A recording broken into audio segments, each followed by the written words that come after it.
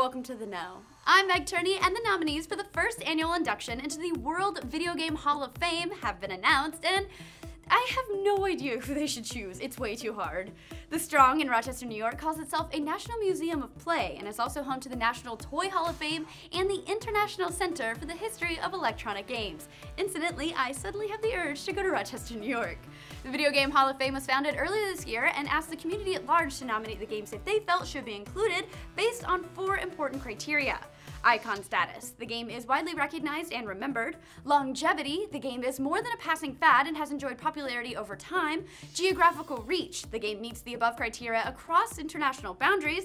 And influence. The game has exerted significant influence on the design and development of other games, on other forms of entertainment, or on popular culture and society in general. A game may be inducted on the basis of this criterion without necessarily having met all of the first 3. So every aspect is equally important except for influence, which apparently could just steamroller everything else. I guess that's how Angry Birds got there.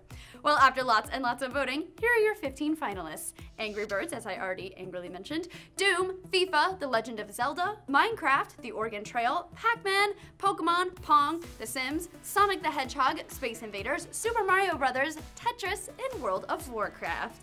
You can see now why I couldn't easily choose. The museum will choose more than one inductee, but they haven't said yet how many they'll select, so I guess it's anybody's guess until they announce their choices on June 4th. So who do you guys think is gonna win? Personally, I think Pac-Man, Pokemon, Mario, and Zelda for sure have it in the bag, but that's just me.